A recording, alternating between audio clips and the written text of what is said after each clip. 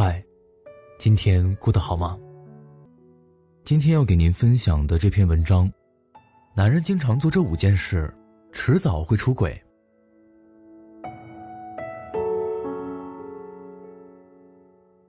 作为女人，可以接受男人没钱、邋遢、粗心，但绝对不能接受他出轨。如何判断一个男人会不会出轨？其实从一些细节就可以看出苗头。如果他经常做以下这5件事情，那你就要当心了，他出轨是早晚的事情。懒得跟你说话。两个人相处最重要的就是沟通，只有彼此交流心中所想，才能让感情长久幸福。在一起久了，难免会有摩擦，其实很多问题只要多沟通，就会迎刃而解。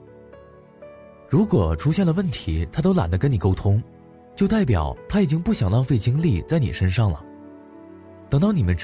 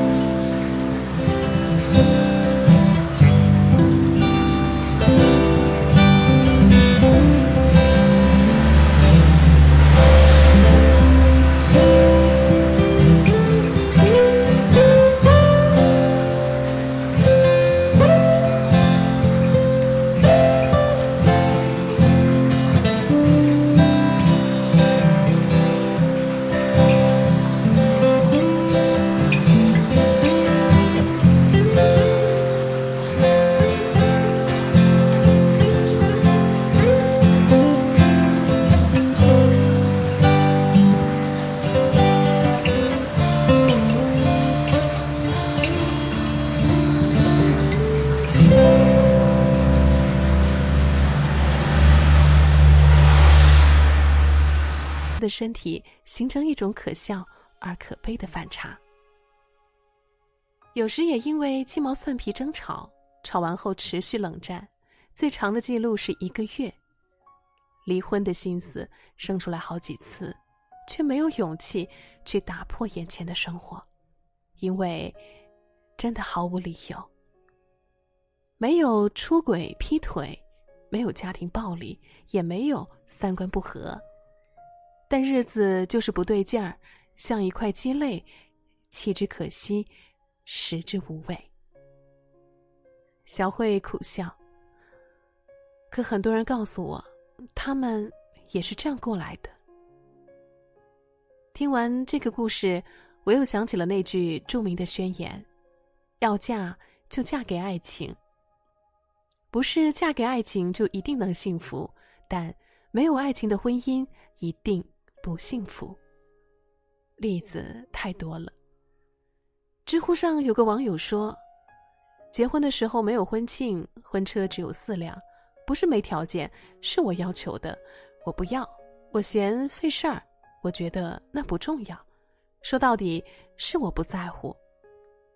试想一下，对婚礼都毫无热情的2个人，又怎能经营好一个家呢？所以说，真的不是谁都能和你过日子的。能撑起柴米油盐和鸡零狗碎的，除了金钱与物质，更需要一些爱情和信念。别被那些所谓的过来人欺骗，毕竟婚姻是你自己的，生活也是你自己的。老夫老妻的要什么浪漫？有一年的结婚纪念日，邓超早早订好了座位，准备和孙俪好好庆祝一番。他提出，我们捯饬一下吧。孙俪以为他在开玩笑，毕竟也结婚几年了，早已过了一顿饭也能吃出温柔缱绻的浪漫时光。于是他随便套了件衣服就打算出门。结果邓超不乐意了，他说，你这个太不尊重我了，属于我们的节日，为什么不能捯饬呢？在丈夫的坚持下，孙俪换上小礼服，踩着高跟鞋，2个人手挽着手去吃了一顿饭。在特定的时间和特定的人去完成一件程序化色彩浓厚的事情，就仿佛给婚姻过了1个年，形成1年1度的期盼和等待。而这等待无非就是在暗示夫妻双方有你真好。但是这种仪式感经常被大部分中国夫妻解读为矫情。七夕那天，欢欢接过了男孩送来的99朵玫瑰，满满一大捧，把他的一张粉脸衬托得明艳动人。第2个七夕夜，他们刚刚结婚1个月，玫瑰买了9朵，在茶几上楚楚动人的开了10几天。第3个七夕夜，欢欢主动提出来，买1朵就行了，剩下的钱明早好买菜。第4个七夕夜，婴儿在怀里啼哭，心烦意乱的丈夫躲了出去。欢欢抱着孩子来回踱步，看电视的时候才猛然想起过去那些盛放的光阴。她哭着给闺蜜打电话，闺蜜安慰她，老夫老妻就别在意那么多了，浪漫又不能当饭吃。所以也不得不息事宁人。到了第5年，欢欢已经完全把节日抛之脑后，打扮也随意起来，渐渐沦为了男人眼中的糟糠之妻。许多人结了婚就喜欢在爱情里偷个懒打个盹，似乎对方不再值得被用心对待了。一句老夫老妻也无非是为自己的漫不经心找借口。不需要浪漫的并不是老夫老妻，而是对婚姻不再敬畏珍视的人和心。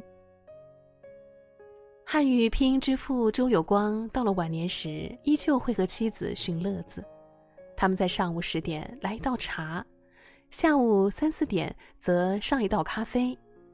喝的时候还要把杯子高高举起碰一下，举起敬收，有趣也有爱，所以他们能幸福安乐相守70多年。鲜花巧克力只是浪漫的外在形式，它的本质也不过是用情和用心。就像炒一盘菜，主料配料都齐了，也还需要一些盐油酱醋，甚至花椒大料。爱情到了最后都会变成亲情。我第一次对这句话产生厌恶，是在一个劝和不劝离的调解现场。邻家远嫁的女儿逃回娘家来哭诉丈夫的风流韵事，目的是寻求亲友的支持，为离婚讨些勇气。她哭哭啼啼的，我们像最熟悉的陌生人，爱情早就没有了。过日子说什么爱不爱的？她的母亲苦着脸，对女儿的控诉又气又急。附近几户人家的女眷们都围拢过来，七嘴八舌地劝说，爱情到了最后都变成亲情了，你呀要求不要太高。有人现身说法，绘声绘色地描述自己和丈夫早已分房睡，但一个锅里吃饭，一个屋檐下生活，一起养育子女，依旧打断骨头连着筋。这纯属掩耳盗铃。人们习惯创造一些似是而非的金句来掩盖生活的满目疮痍，是自我安慰，其实也是自欺欺人。事实上，需要用亲情来开脱的爱情早已经变质发霉，面目全非。那么婚姻里有亲情吗？当然有，但它不是由爱情转化而来的，而是日复一日的共同生活衍生出来的，类似于血脉之情的一种精神联系。它能与爱情相得益彰，锦上添花，但绝不是替代与被替代的竞争关系。黄磊说得好，我非常反对夫妻变成亲人。我母亲、我女儿是我的亲人，我妻子永远是我的爱人。我跟我妻子依然是情侣，一生都应该是情侣才对。结了婚就不再谈恋爱，这是大部分中国家庭的弊病。我们常常忘记，夫妻本就是更高级别的情侣。有人分辨说，婚后居家过日子，柴米油盐一起涌过来，哪里还有闲心去管什么风花雪月？可我要说，正是因为日子是一地鸡毛，才更需要些激情来提神醒脑。与其在外寻寻觅觅，不如就地把对方变为情人和知己。因为爱情的存在，才是婚姻的真正保鲜剂。只有爱情消散了，才需要用亲情来维持家庭的正常运转。如果你已经结婚了，类似上面的话应该也听过不少。而这些问题有个共同指向，那就是爱情和婚姻的关系。谈恋爱时，你相信爱情是婚姻的基础，可走进了婚姻，你却认为婚姻变成了爱情的坟墓。所以你也开始把过日子和老夫老妻挂在嘴边，并试图催眠自己。这就是人生的真相。世间最可怕之事莫过于此，用自欺欺人去完成一个虚假的花好月圆。醒醒吧。